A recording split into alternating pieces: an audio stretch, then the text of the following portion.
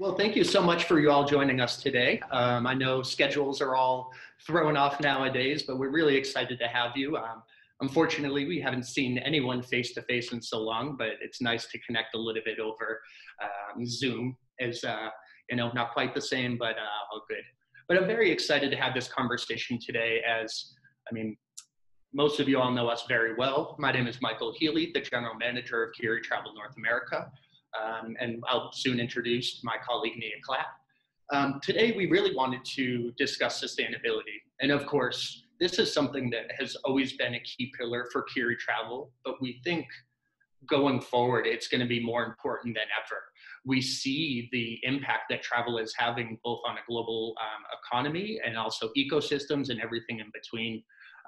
We also know that right now, people are kind of taking the opportunity to reset a little bit and make plans for when travel returns in a post-COVID world, what that might look like.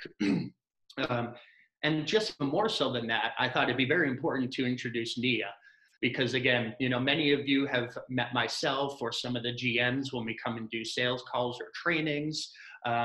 A lot of you might have met him over in Asia, but Nia is kind of course, the person pulling the strings behind the scenes a little bit. So I thought it'd be really great to get to know her a bit personally and to hear all about our plans for the coming year, what we're currently working on, and to get you guys inspired about what's to come. So with that, I would like to introduce you to my colleague, Nia Clapp, who is tuning in from her home country of Germany. She normally lives in Saigon, but since the borders have been closed, she has been back in her hometown for the longest time in many, many years. So welcome, Nia. And if you don't mind, if you could just give us a bit of background, that would be fantastic. Thank you very much, Mike, and welcome everyone. I'm really happy to see so many of you. And yeah, as Mike said, sustainability is super important, and it's something we really want to focus on in the next or in the coming years. As Mike said, I live usually in Saigon, so I'm based in Vietnam, and I've been in Southeast Asia for the last 6 years, working as sustainability managers in first Thailand, then Laos and Vietnam. And I've joined Khiri actually 1 year ago, exactly 1 year ago. And I took over the role of regional sustainability coordinator. So what I do, I support all the different destinations on becoming more responsible. So one of the core values at Khiri is really the triple bottom line of people, planet, and profit. And we're doing our best to reduce our negative impacts on the destinations, and in whatever we do, is it within the office or outside the office, and I support all the destinations on that journey. Yeah, so I know you've got, and you're working with all the different destinations, and that is basically everything from A to Z, from hiring to, I know Travel Life is something that is huge in each of our destinations. Travel Life is something, I know it's something Khiri really, really prides ourselves on, because there's a lot of work that goes into it and a lot of good that comes from it. But as I travel around the United States, I realize maybe not a lot of people know about Travel Life as much as they do in, say, Europe, where all the operators are very in tune to what Travel Life is. And even I think a lot of the consumers are as well. So for those who might not know, would you be able to give us a bit of background about what Travel Life certification is, what it means to Khiri, what we had to do, all that fun stuff? Right, yeah. So Travel Life is a sustainability certification for tour operators. It's based, or it originates in the Netherlands, and we started this whole journey I think in 2015, or that was actually when we got first certified. And I'm super happy and I'm super proud to actually say that Khiri is the first DMC certified in all destinations. And within this Travel Life certification, you've got different kind of levels. You've got partner levels and you've got the certification level. So we managed to get the certification actually, so it's the highest level you can reach. Travel Life is basically, it's a list of criteria, 250 something criteria, all focused on sustainability. So it involves the internal management, so internal environmental management, but also social management and the HR policies. It includes how we interact with our staff, what kind of trainings we give, what kind of working conditions we have. But it also goes into the office, what kind of light bulbs we're using, or what kind of paper we're using, what do we do with our waste. And then it moves on to our supply chain. So it really includes the tour guides, it includes the transport companies we work with, it includes the hotels and the excursion suppliers, and then last but not least, of course, also the clients, how we communicate with the clients, and how what we do to protect our destinations. So it's a very detailed process. There's lots and lots of criteria, and basically for the audit, every 2 years, an outside person, an auditor, comes into the office, spends 1 or 2 days with us, really talks to everyone in the office. They can look into our drawers, they can have access to our database. So we really need to show them what we do in terms of sustainability. And it's really helpful, it's really great to have somebody coming in and to get that outside view and get new ideas and new inspirations from usually somebody who's really experienced in sustainability. So that's great. But since they can really speak to anyone and they really check that we do what we say we're doing, it's also really, really important to involve everyone. So all our staff, from Herman, our CEO, to the office maid in our office, everyone is really engaged. Everyone joins the trainings.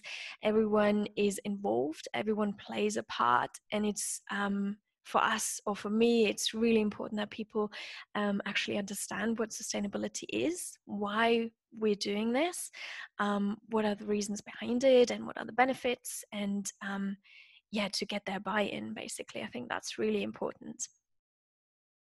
Yeah, and I think that one of the most important things about it is, like you said, that it involves everyone, because of course it goes into not simply the salespeople being able to write back and kind of be able to talk about it a little bit here and there, but it comes down to the operations and how we pick our suppliers and how we hire our guides and what we discuss with our guides before clients arrive. And I think that that's incredibly important because it provides a group buy-in.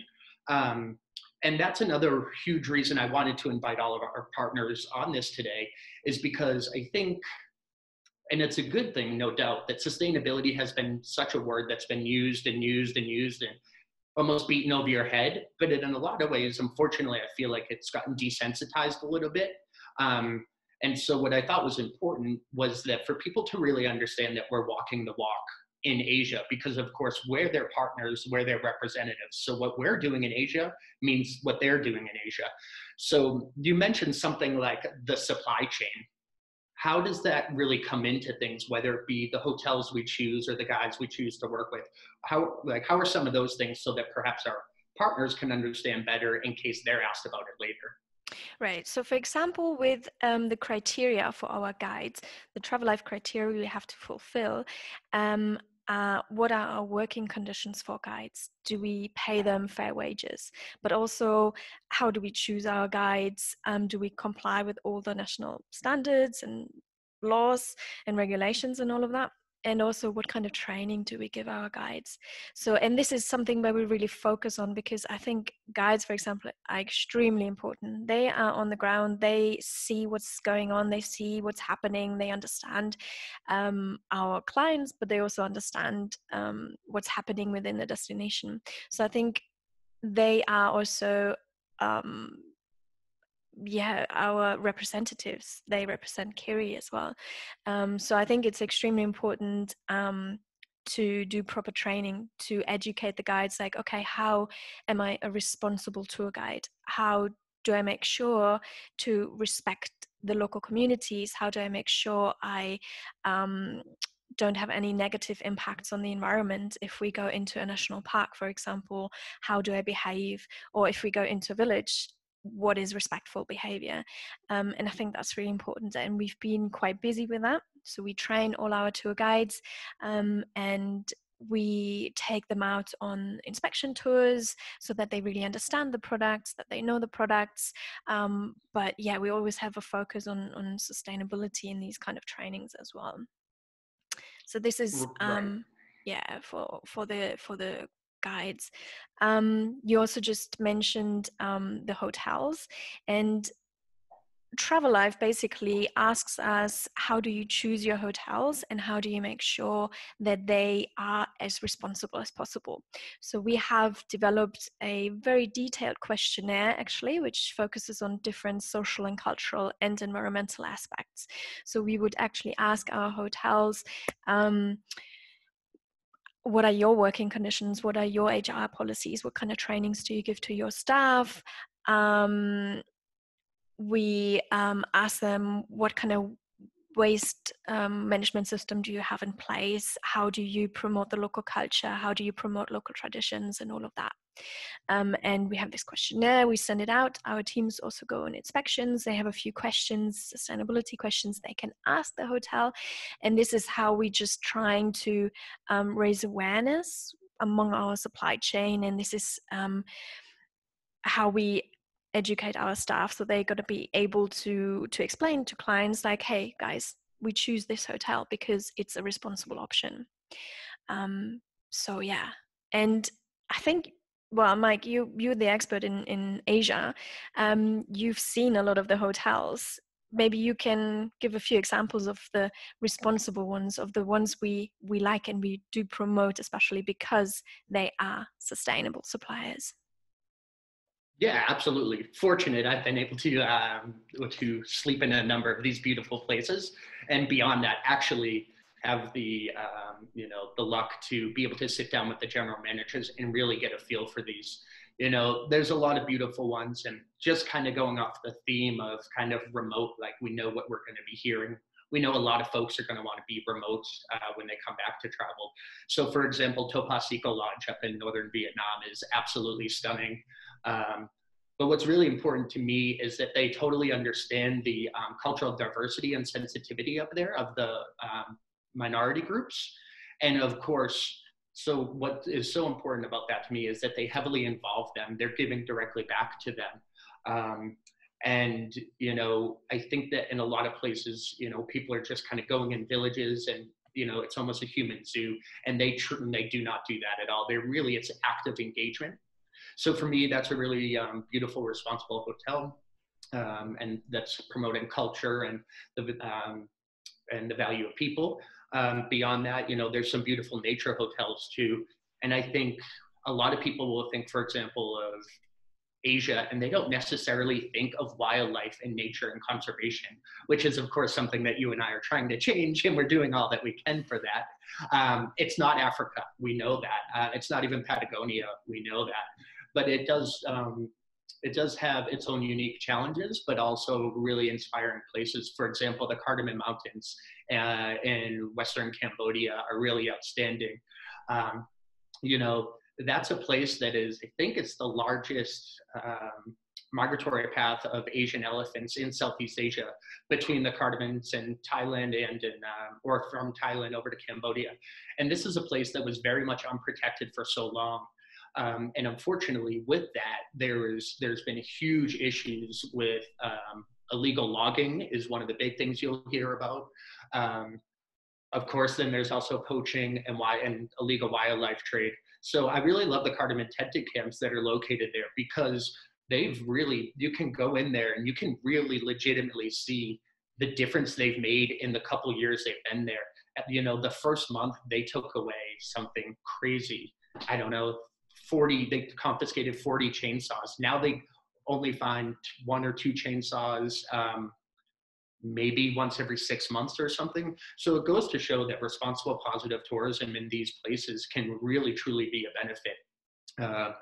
And then, of course, we can get into this a bit later, and then becomes the big issue what we've just come in with now is, without tourism, these rangers can no longer get paid and people are going back to the poaching. But we can discuss that one for, the over tourism versus under tourism discussion. When you stayed at the cardamom tinted camps, what animals did you actually see? Was it really close to the accommodation? Was it really that you walked out into and you were in the jungle and you could see wildlife? Yeah, oh, you are right in the Mm. jungle. We had a blind that we actually went to see. We got to see some otters, some gibbons, a ton of bird life. The bird life is outstanding for anyone who's into that. And then we saw a lot of the tracks of things when we were actually out hiking or we saw some crazy snakes in case that's something that you're interested in. I know a lot of people might not be when we were out kayaking, but yeah, Cool. there's a lot going on. People just don't think of it as a wildlife destination, but which means it's all the more important to make it one. Yeah, that's true. Yeah. Um, And so, Nia, I also wanted, since we're talking about responsibility in the supply chain and we're talking to our partners, so I know that what they're interested in for sure is, of course, the guides. Every partner we talk to always talks about guides being most important to making their trip for their clients great. Of course, the hotels are important. We've discussed that. But the one thing that we also pride ourselves on are the excursions.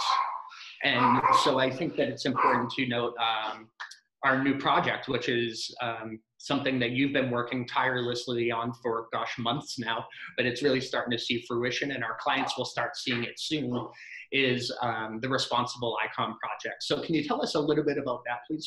yeah, so we looked at all our products, and all our products, of course, don't harm people or planet. That's for sure. And we have very strict policies in place, especially when it comes to wildlife, when it comes to local communities, and when it comes to children. So we don't want to exploit anyone. We don't want to harm anyone. So, and our teams are trained on that. So once they develop new products, they understand what we want to sell, what we want to promote, and what we don't want to sell. So we always have these policies in mind. So we make sure all our products actually comply with our sustainable values, basically. But looking at the products, I wanted to come up with a system to highlight uh, the the tours or the itineraries which actively benefit the destinations. Yeah, so um, they're all obviously creating some sort of economic benefits to the local population, but some of them, they do specifically something which benefits the people or the planet. So that's why we created two different icons, people and planet, and the different itineraries which are beneficial or which are responsible are going to be highlighted from now on with these two icons. So I worked with all the teams and all the different destinations to go through the list of products and then add this little icon to these tours. So that's the idea behind it. And actually very soon we're going to be launching these icons. And Mike, you've done a webinar already on it, which is going to be launched as well very soon. So yeah, tell us, what are your favorite responsible excursions? Yeah, so I think, that's what's really great to point out is that these are just simply excursions that go above and beyond in terms of giving back. I know it's a discussion we just had between you and myself. Is recently the New York Times did an article about regenerative tourism, which I think is, a really cool term, and it's because sustaining is simply just sustaining. We don't want to do that. We want to even go above and beyond through our excursions and actively giving back to the community. So we do have a number of these fantastic projects. For example, in Myanmar, where we go and visit the Burmese Star Tortoise Center. This is a tortoise that was, on the verge of extinction.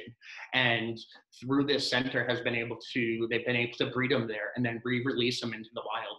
Of course, we get to bring your clients there. They get to learn all about it. But even more importantly for that to me is that this center that we helped set up also brings in the local community to teach them, because it's great to have the travelers get to learn all this, but for the school children to be able to come in and learn about these native species is really fantastic.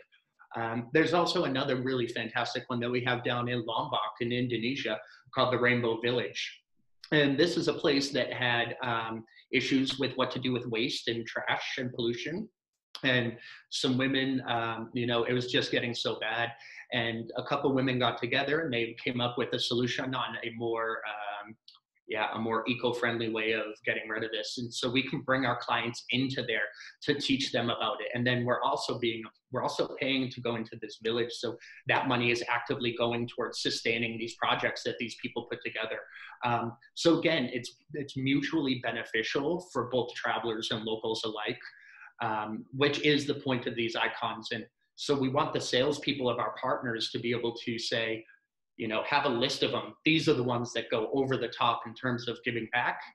And, when they get a call from a client about their trip and they say, hey, I'm really into conservation or wildlife or protecting cultural identity or whatever it might be, the salespeople from our partners can then go look down this and they already have it all right there. And we also want to be able to explain it, again, how we're actively giving back, not just saying we're doing it, and then also be able to educate our partners so that they can do that as well, which is going to help with sales, it's going to help with inspiration, it's going to help with everything. So that's why I'm super excited about this icon project. And like I said, I've already done a pre-recorded version of it that I'll be sending out probably in an upcoming newsletter.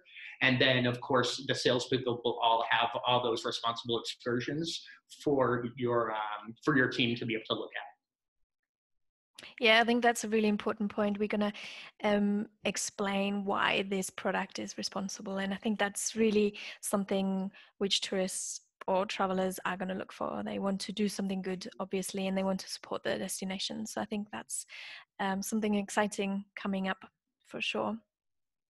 Yeah, I no doubt. And it'll be with everything that's happening in this world, I think we're fortunate. We're very boutique, and so are our partners, so that they work with a very progressive, very smart, educated travelers. So they do want to ask these questions, and we want to be able to provide you the answers. But beyond these daily excursions, is there another way to maybe do tourism in a more responsible way, aside from just taking a bunch of these and creating an itinerary? Right. So actually, we've also used these last few months to work on a carbon offsetting program, which again, we are waiting a little bit to launch it, but it's ready. We're going to communicate very soon on that. And that ties in with an idea we had, and it's called slow travel. So I think this term has been around for a while now. People have been talking about it, and I came across it in different kind of media already. And basically, the idea behind is that we understand once we fly to a destination, once we travel within a destination, we create carbon emissions and we have a negative impact on the environment. Yeah. But of course, tourism, on the other hand, has incredible benefits to local to the destination, and especially in developing countries like in Southeast Asia, tourism is extremely important. So we want to find a way to balance the benefits and the negative impacts we can have. And then this idea of slow traveling comes in. So we understand, okay, unfortunately, it is a long haul flight coming from the US to Southeast Asia. So there's nothing we can do about it. There's no train. It's just not possible, right? But then looking at the itinerary, what can we do to, once we're there, reduce our carbon emissions? And this is, first thing, is very easy. We could reduce our regional flights. So there's new travel programs are without any regional flights, so there's no regional flights, and we have as many responsible excursions in there so that we can show, okay, this is how you really contribute to the development in this destination. And it goes a step further. It's like we take time, so we want to if possible, have itineraries of 21 days, 15 days, something very long, so that we can make time count, and visit destinations which are not overcrowded, less developed destinations, so that the economic benefits are more distributed within the destination as well. So yeah, this is the idea behind our slow travel itineraries, which are also coming up very soon. Right. And I think it'll be very helpful for our partners because we can show them as samples. And I think, naturally from the United States, people don't necessarily have, not all the time, have necessarily as long as Europeans do have to travel. They're not doing or as much these 24-day trips or anything like that. But what I think is very important is to use these kind of connectors to be able to cut out a couple regional flights or, just something. And whether that's going from Sukhothai to Yangon overland through Pa'an and using a train to get up to Sukhothai from Bangkok. We can do that. Or I've done the overland trip from Kon Tum in central Vietnam to southern Laos, to the Bolavam Plateau in southern Laos. And I've always really loved this idea of slow travel, but most importantly, skipping flights when I possibly can, because not only is it better for the environment, as is very obvious. The experience is just there. It's outstanding. You're going to these places that are often just flown over, so you get a really unique, I hate this word, but more authentic experience oftentimes than not. So I think that not only is it better for the environment, it's actually great for the actual clients themselves. Plus, you're also giving money back to these communities who don't traditionally see it.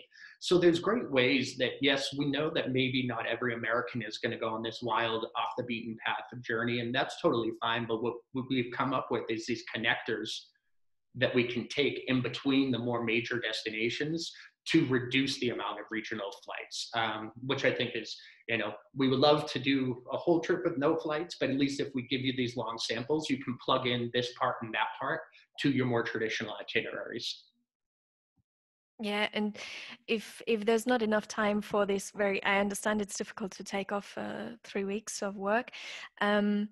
But I mean, yeah, just to have that idea is like, okay, maybe instead of a plane, I can take a train and have a beautiful scenery along the way, and maybe stop along the way in a town where not many other tourists go. I think that can be really appealing, and you can still have a positive impact on the destination. Yeah, and especially, everything you read and everything you hear going forward, at least while travel restarts, people are going to be avoiding crowds. So being able to, most of our clients are going to be doing these, private transfers. But if we can get you into these, less visited places, you're not going to feel swamped or perhaps nervous about, COVID or anything like that. So that's another benefit as well. And I do think will be something that we're going to see as we start to see more and more inquiries come in for 2021 and even 2022 now. People are going to be much more open to that. We need to know how to explain it, set the right expectations, have great excursions and experiences. And yeah, that's something that Nia and the whole team has been working on. So again, we will definitely be showing you those things for sure. So let's just in the essence, or keeping time in mind here, I did want to talk about, I know that you're the director of sustainability, but you also run Khiri Reach, which is our philanthropic arm. And so for those that might not be too familiar with Khiri Reach, can you tell us about your responsibilities there and, what kind of projects we're doing, all that fun stuff?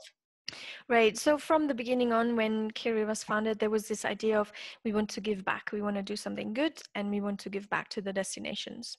So that's when Khiri Reach was founded. It's our foundation, and basically what we do, we support sustainable development projects in all our destinations. So it is anything to do with community development. It could be healthcare, it could be education, it could be child protection, it could be cultural promotion, it could be, yeah, anything related to any social issues. But it could also be conservation, environmental protection, wildlife conservation, all of that.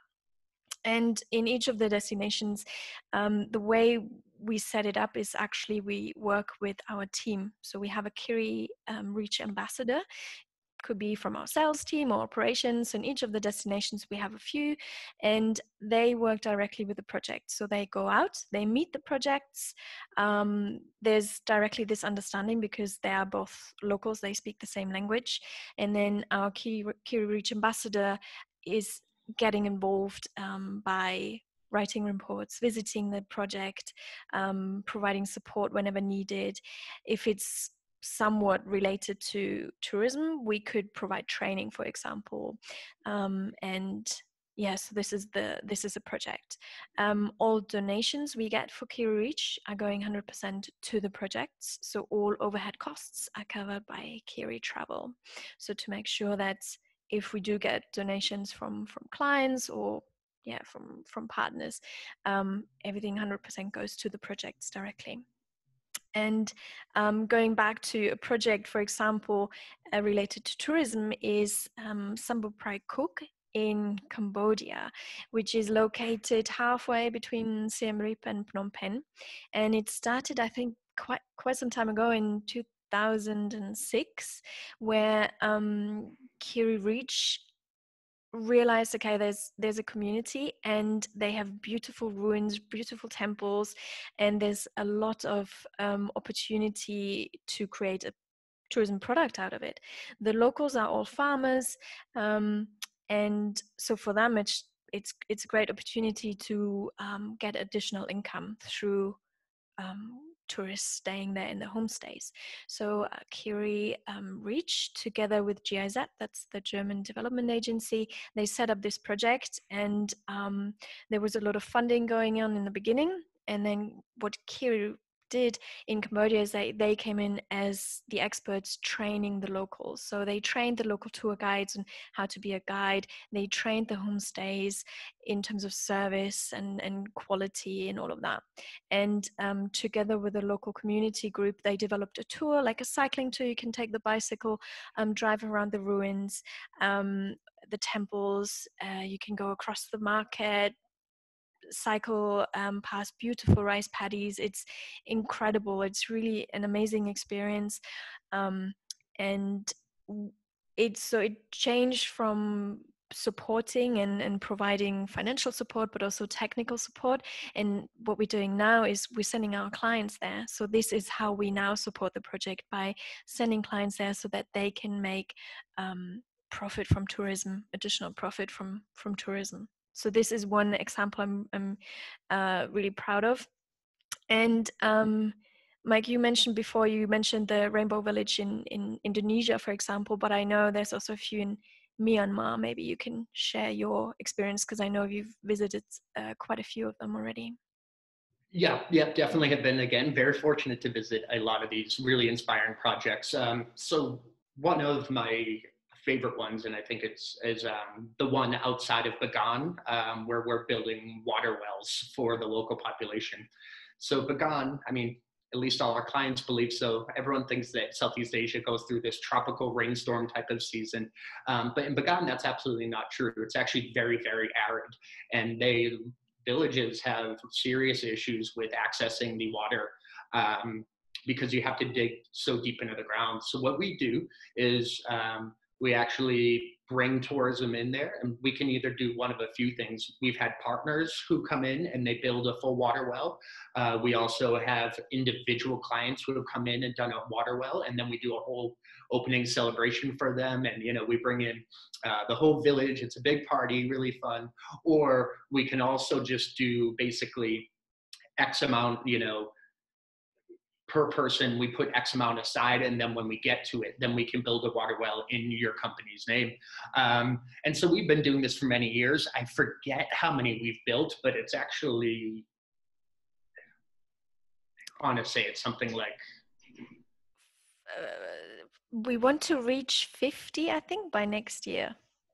Yeah, I know. I thought in the 40s or the high 30s is the last I heard. Yes. So we've really brought clean water to a number of those places that are great. So that's something that Khiri, just like the one in Cambodia, set up. There's also ones that we simply just sponsor as well that you can go and visit.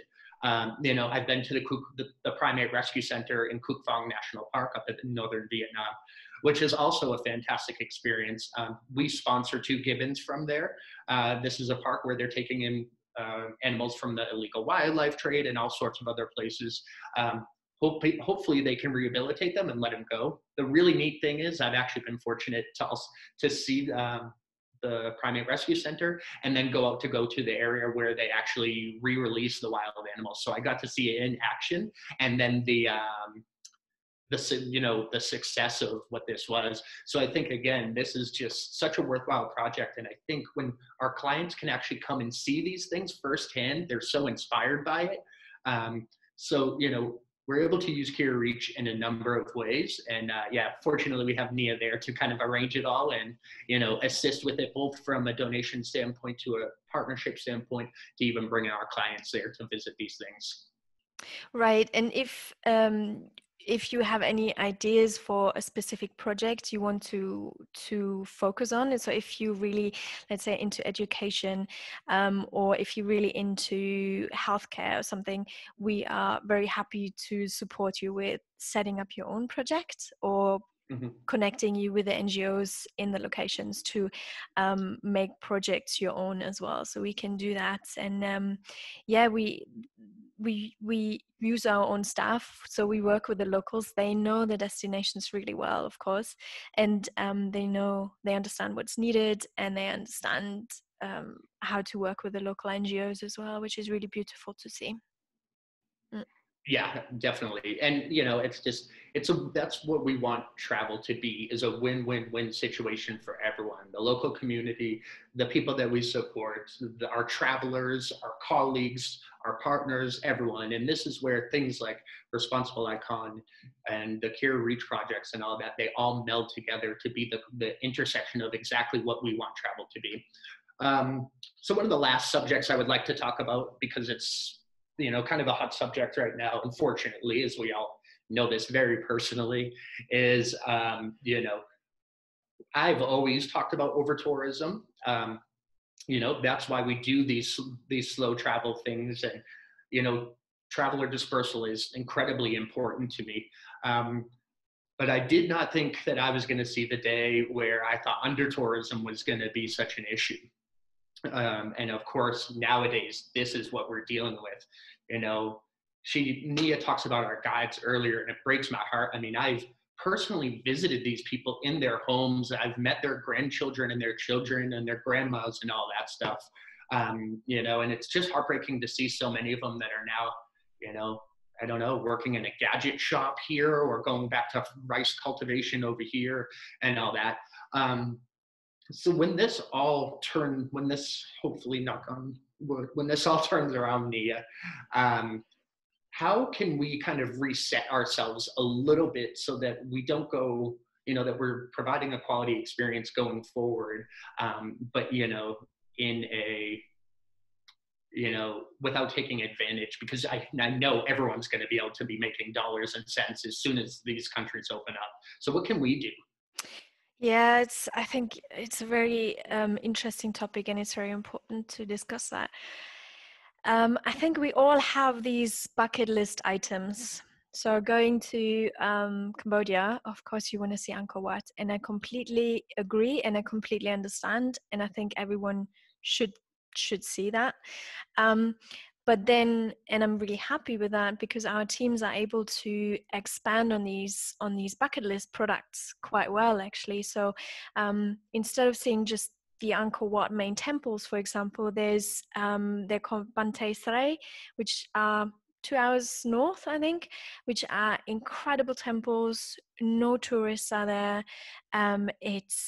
It's just incredible. So you have these gems, hidden gems somewhere, and our teams are actually doing amazing jobs to come up with itineraries which go a bit off the beaten path, which visit less developed destinations.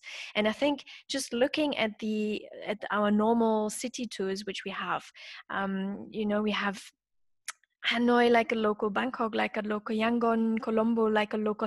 It's in all our major cities we have these like a local tours, which actually you do visit the main sites, you do visit everything you want to see in the city, but we actually also include the local touch. So you take a little tiny back alley and you sit down in a coffee shop where you only sit with the locals and you have a coffee break. You have lunch at a lunch place where only the locals have lunch. You visit locals along the way, and yeah, we have some really great itineraries on that, and these we try in all our products to include some local aspects. And also looking at the Khiri personalities, for example, there's incredible people you visit who have nothing to do with tourism but are experts in their fields, or can really share their culture, can really share their traditions. So we have some great products there already, and our teams, they know how to set it up, and I think they develop amazing programs. Definitely. And I think that that's really going to be the key going forward, is going to be the balance of everything. Both balance in terms of what you're doing in the more major sites, both in balance of how you create the whole entire itinerary. And this is stuff that we're really truly focusing off with all of our sales staff, so that when you as partners reach out and you're looking for ideas, and or even if you take an inspiration from this is where we really want to push people. And fortunately, we do know that people are going to, we've already heard this is what people want as well. They want more balance going forward. Unfortunately, there's so much happening in this country, from wildfires to hurricanes, and yes, global, climate change isn't necessarily causing those, but it is accelerating those and exacerbating those. So we're fortunate that we work with so many fantastic partners like you, who also have great clients. So we just want to keep you guys as educated as possible on what we're doing, what the new ideas are, how we can help balance things. And then that way we can take this reset in tourism to really come back stronger than ever in our core values, in which we know all of you share. That's why you're partners with us. So with that, if anyone has any questions, whether it's through the chat or want to raise your hand through the participants, we'd love to hear from you. I do want to be mindful of everyone's time though as well. And this will be recorded, so you can share with your colleagues who couldn't make it today, or people who were furloughed and will be coming back later. But yeah, so fire away if you have anything, but if not, we're always just a quick email away as well. Exactly, yes. Thank you very much, everyone, for joining. So don't hesitate to reach out. Also, if you have ideas, if you have questions specifically for your clients, or if you want to reach out for Khiri Reach projects, we're always happy to receive your emails. And yeah, if you have any questions now. The giving back tours you're referring to. Mm-hmm. Yes, we do. So the question is, are we getting a lot of demand for the giving back tours? And yeah, most definitely, but it's for our clients, it's different giving back. It's not the voluntourism where you're going and building fences or anything. What they're most concerned with is knowing that their dollars and cents are going back to the local community, as Nia explained. So that's what's far more popular with the type of clients that travel with us, more so than the voluntourism. But the issue is, we need to educate you all well enough to be able to sell it. This is how it's giving back. I think there's some great examples. So what we do a lot, for example, in Cambodia, is instead of going to a normal restaurant, we would go to a vocational training restaurant. So by just having lunch in one of these really good restaurants, you already give back, because these vocational training restaurants work with underprivileged youth, and they give young Khmer the opportunity to get a proper education, which is very difficult still sometimes in Cambodia. So just by adding some of these products, you're already giving back, which is great. Same with, we have some workshops with disabled people, where disabled people do like a Lenten workshop in Vietnam, for example, or in Thailand we have this massage place from blind masseuses. So you already, by just visiting, you're already supporting a good cause. Yeah. So we do have another question. As a DMC whose chief role it is to fulfill a partner's request, are you often finding yourself saying no and put in a position where you need to educate your partner? Yeah, not totally often. We, again, are very boutique and we've worked with many of our partners for years, but I remember going back, we would get all the tiger requests, going to sleep or, get pictures with the tigers and things like that. And so the thing is, we are not scared to say no, to be very honest. It's not that we're, know-it-alls are better than anyone, but usually just take the tiger situation. When I would explain it, my partner would be like, yeah, that totally makes sense. I'll explain it to this person. So we do find ourselves pushing back a bit, but more so in just an educational way, because it's a two-way street. It's a partnership. It's not, this is a host and you do what I tell you. We create these relationships for the long haul.